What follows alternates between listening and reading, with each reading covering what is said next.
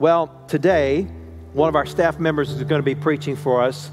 Jesse has been a true blessing. He and Brittany have been a blessing to Avalon Church.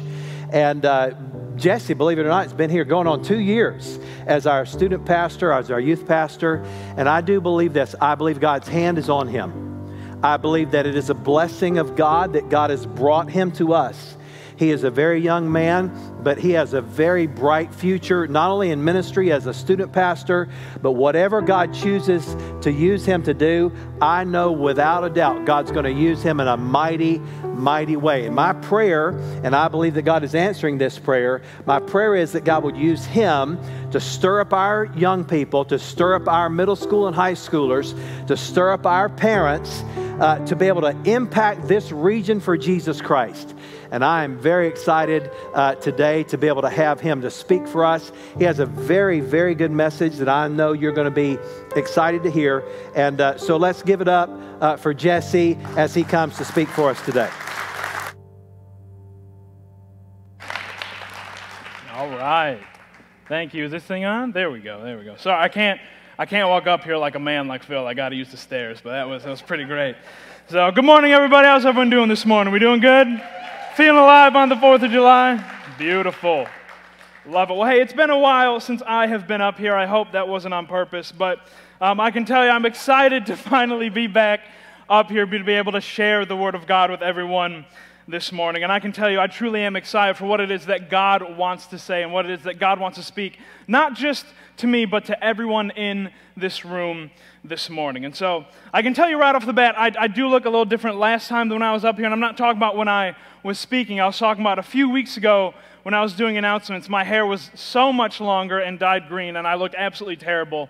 And I finally was able to shave that this weekend. It was the greatest feeling in a long time, I can tell you that. Because I'm not saying I'm ashamed of what I did. It was a great bet that I took part in to help bring students to our summer event, to help bring them to our D Now. I said, if we can have this many students show up to our summer event, I'll let you guys dye my hair whatever color you want the following week. And they did not fail to disappoint with that. So I was finally able to cut it all off this week, and so I love that I was able to do that. But what was really interesting is that as much as I hated dyeing my hair and as much as I hated the feeling of really long hair, there were some people in my life who seemed to have hated it more, even though they were not the ones who had to deal with it.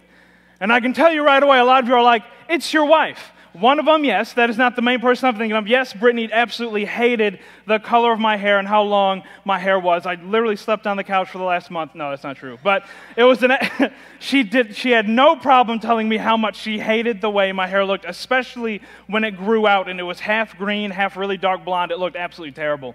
But there was one specific person who made sure they told me every moment they saw me that I looked disgusting. And that one person is the one and only Justin McIntyre, ladies and gentlemen. Justin McIntyre, give it up. Every day, I'm telling you, when I walked into this office, when I walked into this building, he would look at me, shake his head like a disappointed dad, and just go, man, you look ugly. Like every time he saw me, he's like, are you going to shave this? Like, this is terrible.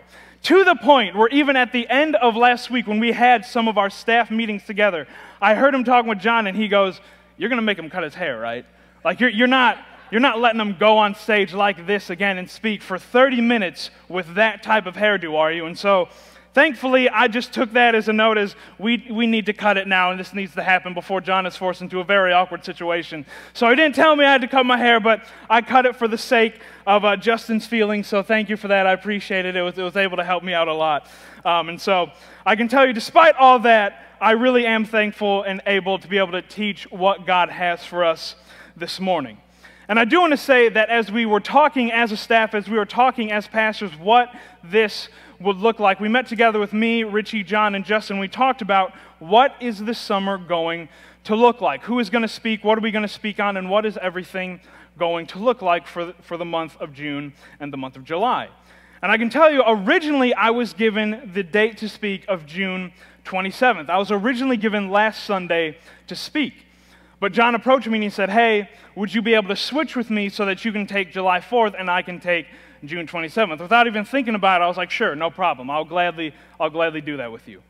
And right away, I can tell you, right after that moment happened, almost every day after that, I would hear nonstop as I came to church and nonstop as I came to work, July 4th is one of the least attended Sundays of Avalon Church. And so immediately I was like, oh, he didn't pass this off to me because he had some schedule situations. This man went, oh, this is going to be how many people showing up? Give it to the rookie. So thank you for that. I'm just saying, I know you may have had some scheduled things pop up, but I'm just going to say, all I'm saying is praise God, this is a day we celebrate freedom, because I'm sure not feeling the love, all right? So I do, that was stupid. All right, so I am really thankful that we do have this opportunity to be able to speak this morning. And I can say that when I was given this opportunity, I was praying, what is it that God wants me to speak about today? I was a bit thrown off about what it is that I really feel like God wants me to speak about. Because when I was talking with Richie, when I was talking with some of our other pastors, I want us to know I was not given a specific topic that I had to talk about. I wasn't given a certain section of the Bible that I had to use. Like, I was given free rein to talk about what it is that I believe God wanted me to talk about. And it's very interesting because I just wasn't expecting God to go the direction that He wanted it to go this morning. But the more and more I prayed about it and the more I thought about it, the more I really felt like God was leading me to speak and teach about this one basic point. And this one basic point that I believe God wanted me to speak on and teach about today honestly kind of seems like this will be the most selfish message that I could ever teach on a Sunday morning. The message that I have is definitely one that I would not come up with on my own, but the more I prayed and the more I asked God, the more I believe this is what God wanted me to speak about. And so yes, this point may seem selfish from a certain perspective, but it is a point I believe God wants to speak to our pastors in this room, and a point that I believe God wants to speak and use with the entire congregation here this morning. And the point that I believe God wants me to speak on this morning is simply this: pray for your pastors. Pray for your pastors. This is a very simple and yet a very important point that cannot be overlooked by the church.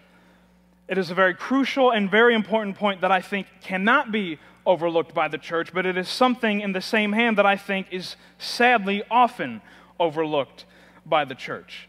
And what's so heartbreaking to me is the amount of pastors and the amount of churches that hold their pastor on a specific pedestal and go, they are one notch down from Jesus. They're just one level below God, so they have their life completely figured out. They are not human like me, so I'm going to pray for them when I have the time because that's just a cute thing to do, rather than my pastor crucially needs my prayers on a daily basis because he leads the church that is in our community. It hurts me. It hurts me to know that there are people that think that there are pastors who just aren't on the same human level as everyone else, and we therefore do not need to be praying fervently for these people. And what's so heartbreaking to me is the amount of pastors in the past few years alone who have fallen away from ministry, or worse, fallen away from God and stayed in ministry simply because the world was a bigger desire to them than God. It breaks my heart knowing that there are pastors in this world, there are pastors in this state, I bet, who have fallen away from the call that God has given to them solely because the ways of this world got to them and the church did not. And I can't help but think and ask the question, what would look different if the church prayed for them on a daily basis? What would look different? Would there be a whole lot less pastors who have given up on the ministry, who had given up on the call of God, who would continue to fight for their relationship with God and fight for their family's walk with God? Would there be a whole lot less of that in this country if we had churches who found it an honor and a responsibility to pray for their pastors rather than just a cute thing to do? And so just to prove the point and to show you how messed up this has been becoming, there have been 3 recent headlines that I want to share with you that have happened over the past 3 years alone that have gone viral on social media. They have gone viral throughout the news, and they have definitely been the talk of the town when these things occurred. They've definitely been the talk of town when these things happened. In 2018, this was one of the biggest headlines that went around on social media. It was this. It was megachurch pastor claims, "Your words control your life, not God's."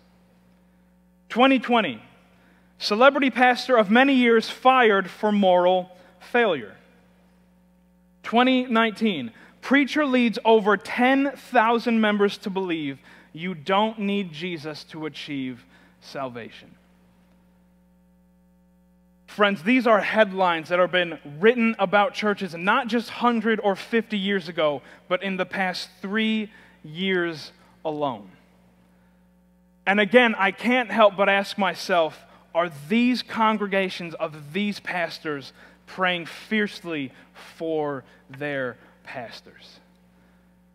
Because how much of this could be avoided and how much of this would not be real if these people were continuing to pray for their pastors? And I know this is a question that cannot be answered today. I know this is a question that you cannot do the math of and say, well, God would have helped out in this situation had people been praying, and He wouldn't have if they helped out in this situation. I know this isn't a mathematical issue that we can figure out, but it is a question that haunts me nonetheless, and I honestly hope it haunts you to an extent as well. Because these are just 3 headlines that have come out in the past 3 years alone. And some of you even knew who these pastors were about by just me reading the headline. And what I want to say is these are just the pastors who are famous enough to end up on the news. Imagine the amount who have fallen away and given up on the ministry that we don't hear about. Imagine the people who have given up on the call of God, who have given up on their walk with God, who have given up on the ministry that we have no idea about. And I know this is starting off in a sort of depressing tone, but I say all that to say this. Friends, we need to take seriously the responsibility of praying for our pastors. We need to take seriously the responsibility of praying for the leaders of our church. Because I can tell you all very personally, I would not be where I am today had it not been for the godly leaders, the pastors, and examples that God has placed in my life. I can tell you that right now. I would not be on this stage. I would not have the job that I have. I would not be where I am had it not been for the people and the leaders that God has placed in my life. As a matter of fact, I'm willing to bet everyone in this room would almost agree with me. I'm pretty sure everyone in this room would say, I would not be where I am today. I would not be sitting in the chair that I'm sitting in had it not been for the godly examples and the pastors that God has placed in my life.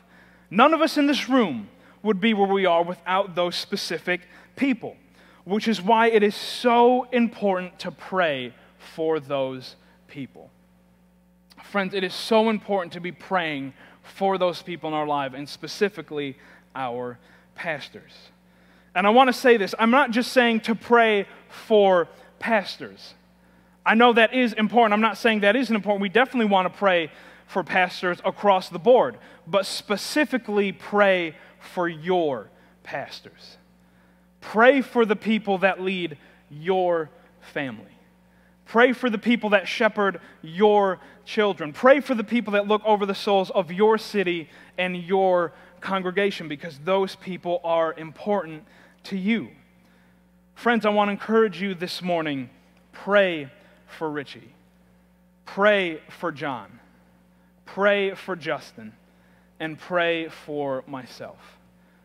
Because I can tell you, I work with all of them, and trust me, they need it. All right? Bad. We all need it bad. And as funny as that may come across, I do want to say this is a true point nonetheless. Because I'm willing to bet there is not a pastor in this room who would say, I do not need the prayers of the church and I do not need the prayers of the congregation. I believe every pastor in this room with me this morning would agree, yes, we need and we continue to need you to pray for us and for our church that we may lead it to where God has called it to go. And that is why we need your prayers. Friends, we need you to continue to pray for us, to pray for your leaders of the church, and to pray for your pastors so that we may lead Avalon Church to where God wants it to go, and nothing more and nothing less. Amen? Amen. So God, we come before you this morning and we thank you for your word. We thank you for what it is that you have for us today. And we just pray that as we continue to dive into your word today, as we dive into what it is that you have to say, not just to the pastor, but to the congregation as a whole, God, I pray that you would speak what you want to speak, nothing more and nothing less. God, let your will be done throughout the rest of the service, throughout the rest of this day, throughout your congregation, through your pastors, and ultimately through your church. God, it's in your name we pray. Amen. Amen. And so I want to dive into the Bible this morning, and I want to say on behalf of the pastor, on behalf of the congregation, this is what we are going to be diving into the Bible to study. We're going to be seeing this morning passages that relate to the pastors and passages that relate to the congregation and how they make up the church and how that should therefore function.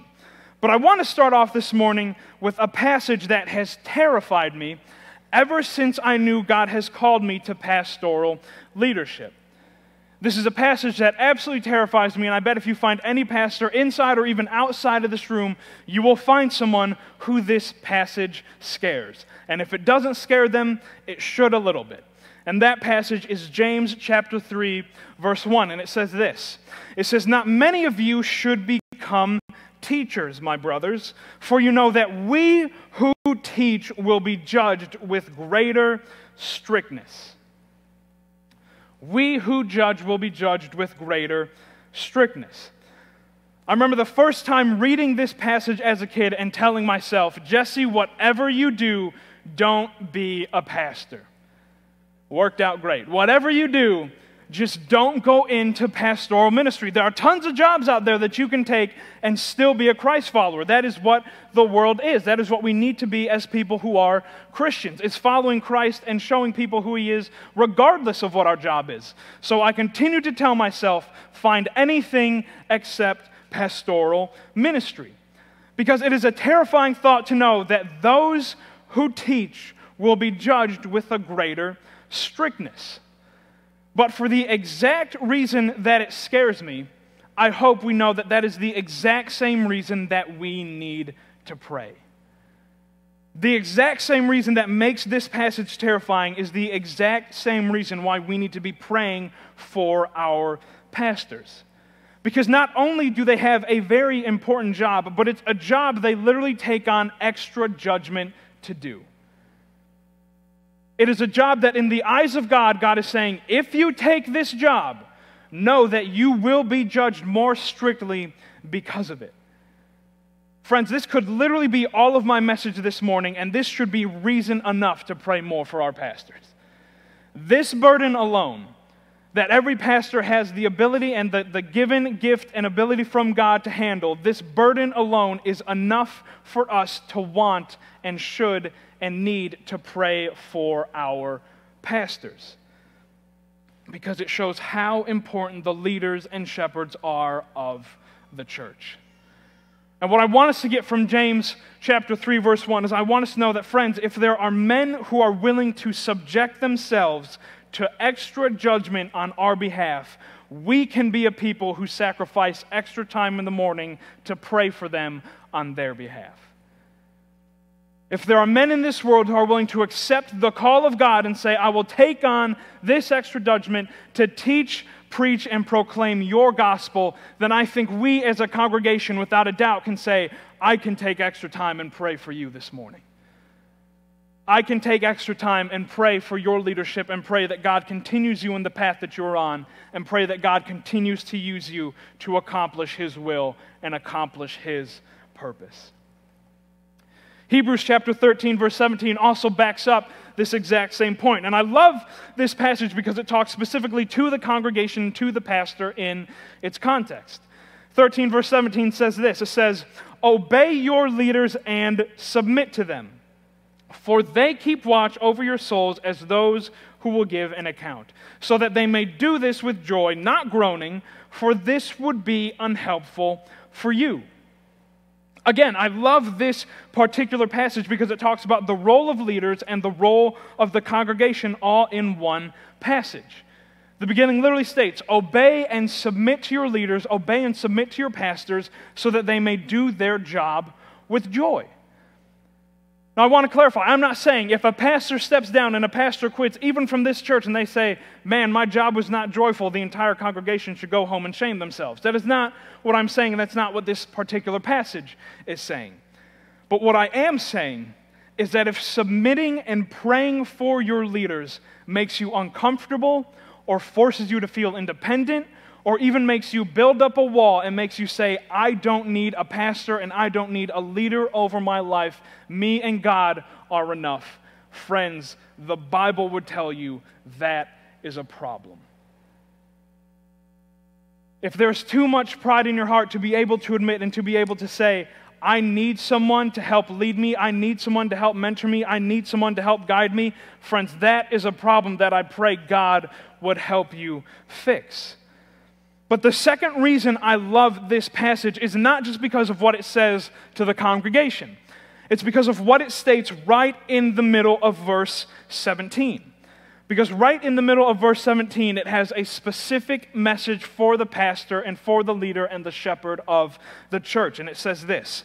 It says, for they keep watch over your souls as those who will give an account. They keep watch over your souls as those who will give an account. Friends, I hope this morning you do not come to church because you love how the lights look inside the auditorium.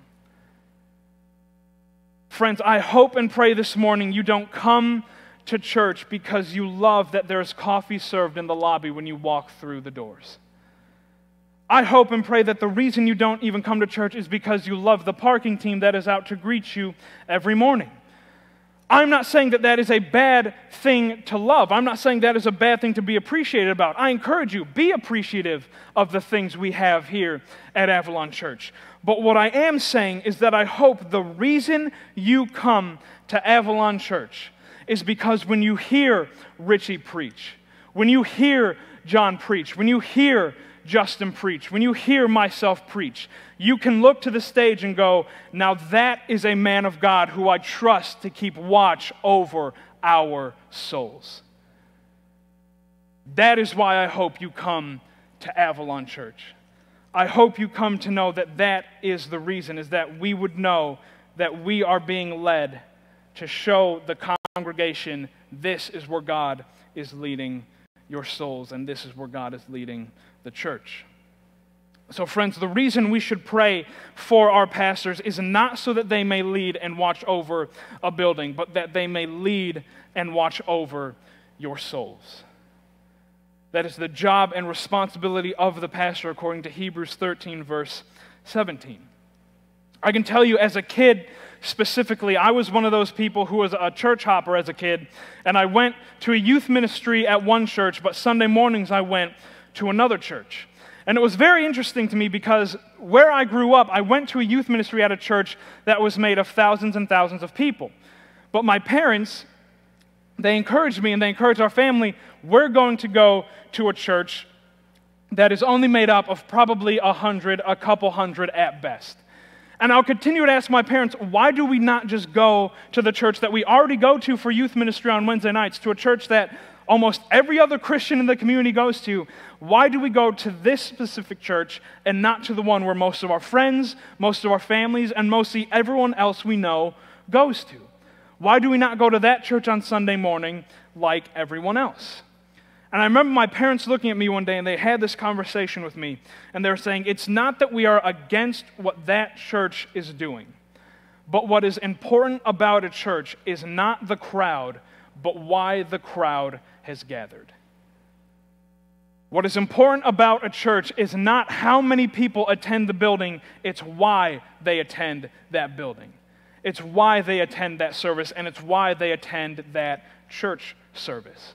And so my parents were telling me we would rather go to a church that we agree with, that preaches more soundly, who we know teaches the truth and teaches the gospel, and only be made up of 100 or so people, rather than go to a church that is built up of thousands of people because they love the light show on a Sunday morning. And that taught me a lot growing up. I loved my parents who were able to do that, to show me this is what matters about a church, and this is what matters about a church family. It's not what the crowd attracts to. 1 Timothy 4:16 also backs up what Hebrews is talking about, and in this one it's talked about specifically to the pastor. It says this. It says, pay close attention to yourself and to your teaching. Persevere in these things, for as you do this, you will ensure salvation both for yourself and for those who hear you. For those of you that don't know, 1 and 2 Timothy are books strictly written for the pastor and for the leaders of the church. If you want to know what the church should look like in a modern day era and what the church should look like from a biblical perspective, read the book of Acts. If you want to know what it should look like from a leadership perspective from the top on down, read 1 and 2 Timothy. Because it talks about from a leadership standpoint, this is how the church should be led. And this particular passage addresses pastors and shepherds of the church, the very people who lead the church. And as you can probably tell, this is a heavy burden for a man to bear. To literally hear, you will ensure salvation for both yourself and those who hear it based off of the message and gospel you preach on a Sunday morning. That is a big burden to bear. Don't get it twisted. I'm not saying that is a terrible burden for a man to bear. Praise God that God has been able to give someone a burden to be able to preach the gospel and preach the truth. Praise God for that. But that does not make that any less or smaller of a burden than we see in 1 Timothy. And I think there's no man who wraps this up more beautifully than Charles Spurgeon. Charles Spurgeon says in a quote, and one of my favorite quotes that I've read, he says this. He says, we are not responsible to God for the souls that are saved, but we are responsible for the gospel that is preached and for the way in which we preach it. Friends, like I said at the beginning, we are not responsible as pastors. We are not responsible as leaders and shepherds of the church for the people who are saved. We are not on the same tier as Jesus, and I pray that no one in this room would ever put a pastor on that same level. But friends, a pastor is on a different tier in the fact of that they have to teach and teach the gospel well and teach the gospel in truth, because on that very message rests the message of salvation. And so, friends, I want to encourage you again, pray for your pastor and the gospel they preach, not because their job depends on it, but because the message of salvation does. The message of salvation rests on every message and gospel-centered message that a pastor will give from the platform and from the stage of the church. And I can tell you that specifically as a kid growing up, as someone growing up in the church setting, it was a teacher and a pastor and a shepherd who led me to Christ. I'm not saying that kids ministry is pointless. I believe it is absolutely crucial and vital. I'm not saying that youth ministry is pointless. I believe it is absolutely crucial and vital as well. But what I am saying is that at the end of the day, a man of God teaching the gospel led me to Christ and not VeggieTales. Okay?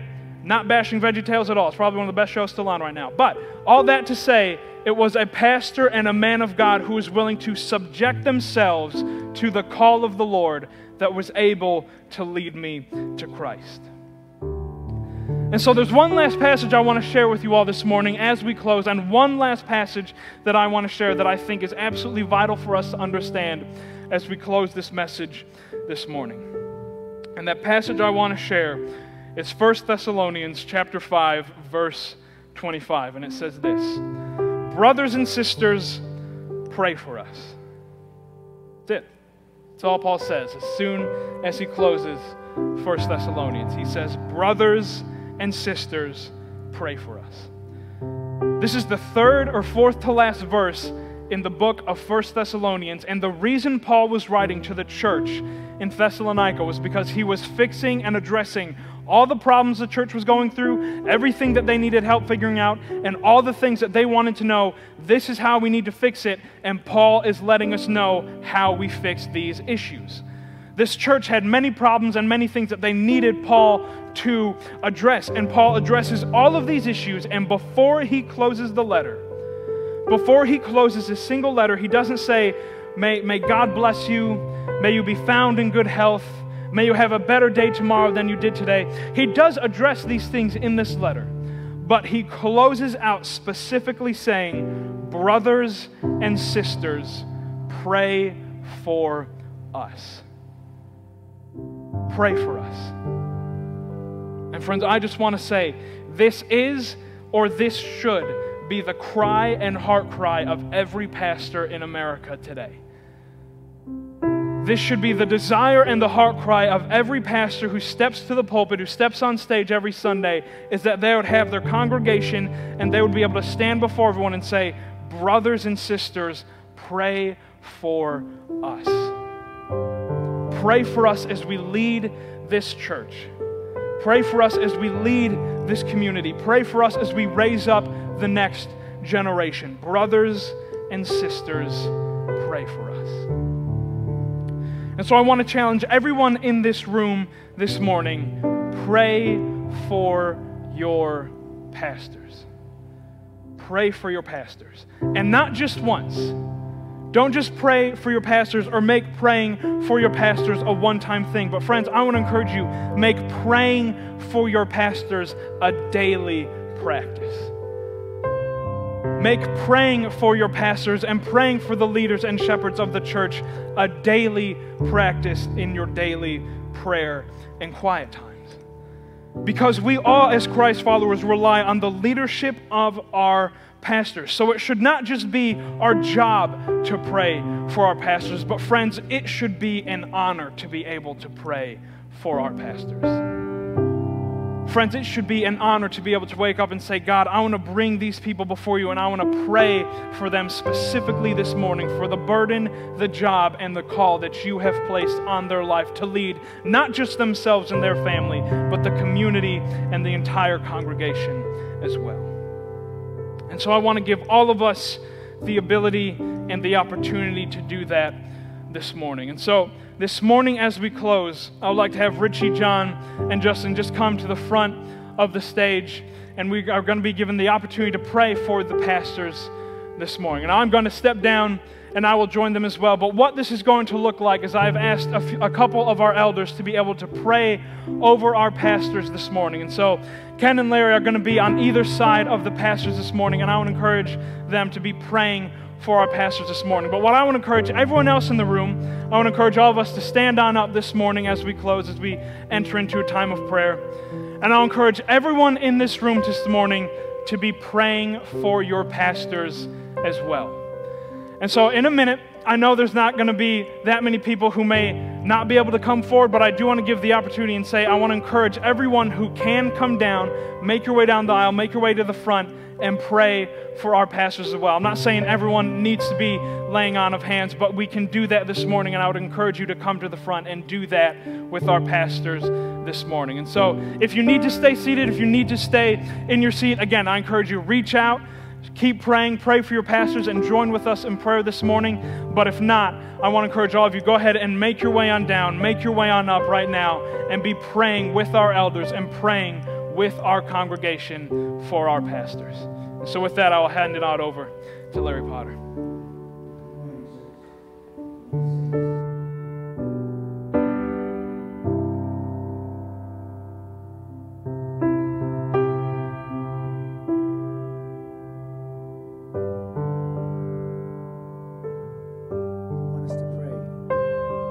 Pastors here are all protected from the evil one, because like it was said to you this morning, they need it. They need it because they're being hit from all sides. So we pray that these leaders of our church are protected against the evil one. And on that note, we pray that our leaders of this church and this community, their vision is in line with what God wants them to relay to you, to teach to you. And believe me, that's not easy. I admire them so much because of the job they do, because it's a thankless job. I don't know whether you was paying attention, but they are judged. They are judged more strictly than anybody in this world. So we pray for them, that God is the true judge, and he will take care of them.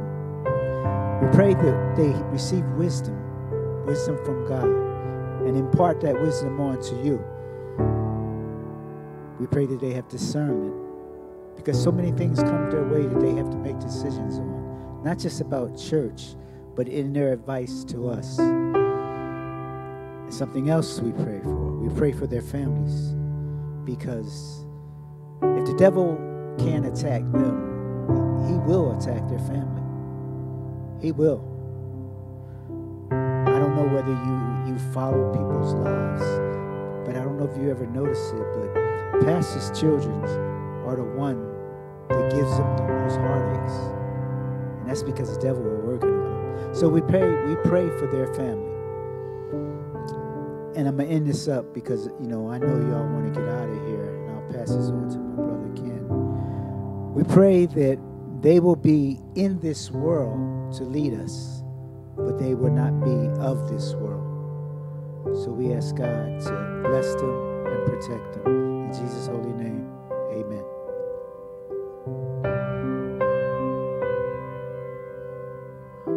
Father God, we thank you for these pastors, Lord. We thank you for sending them to us. Father, we thank you for the leadership that we receive from them. Father, we ask that you will strengthen them, guard their hearts, and give them wisdom, Lord, as they lead us. Lord, be with their families. Lord, just put your loving, protecting arms around these families and guard them. And Father, we ask that you be with this congregation, Lord, that we be like Aaron and Hur holding up Moses' arms. Lord, support our pastors. We ask that this congregation gather around them and love them and lift them up to you on a daily basis, Lord. For all this we ask in Jesus' name. And the congregation said, amen. Thanks for joining us at Avalon Church. Share this message with a friend and make sure to subscribe so you don't miss a single video. You can also join us every Sunday live on the Avalon Church Facebook page. If you feel led to give and support our mission of bringing people wherever they are into a growing relationship with Jesus Christ, you can do so by clicking the Give button. Thanks again for joining us. We'll see you next time.